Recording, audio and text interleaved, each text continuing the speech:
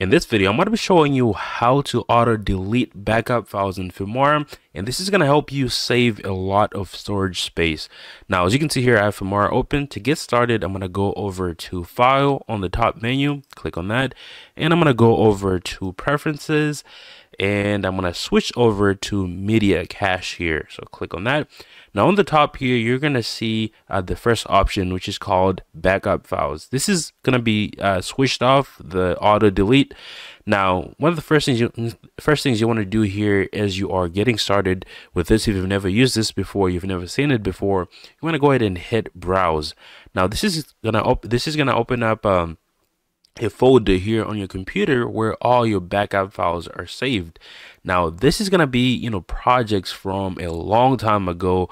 This is going to be, as you can see here, if I sort this by oldest file, you can see that I have files from 2020, files all the way going up to 2024. Now some of these files, I don't need them, right? I'm already done with these projects. These are things that I do not need, but it takes a lot of space in your computer. Now what I like to do is I'm going to go ahead and delete all the old files, right? So if you know that you have a backup file that you're using, you don't want to delete that one. You want to delete all the old files, right? So if I'm looking at my files here, these are all my 2024 files, and these are files that I will use today. Today's the 31st, and these are backup files from today. So what I'm going to do is I'm going to go ahead and delete all of these here. I'm going to select I'm going to do Control A, which is the keyboard shortcut to select everything. And I'm going to right click and go ahead and hit delete. Okay. Now this is going to delete all the backup files here. Obviously, this is going to create new ones as you, work on different projects in Filmora. I'm going to go ahead and close this.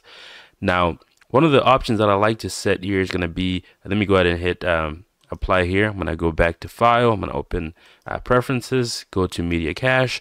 You can see that now the total file size here, or the number of files, is 0 because I deleted all of them, and it's telling you the space. They're not taking up any space here.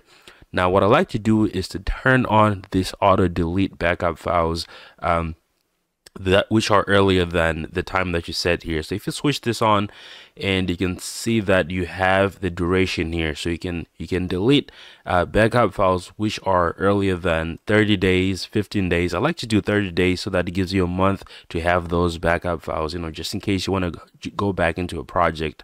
Right now, once you have that set, go ahead and hit apply, and this is going to delete your backup files earlier than a month. Okay.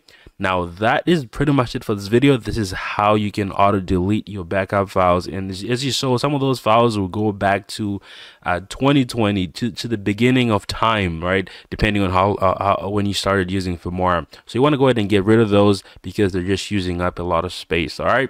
Thank you so much for watching. I'll see you guys on the next one.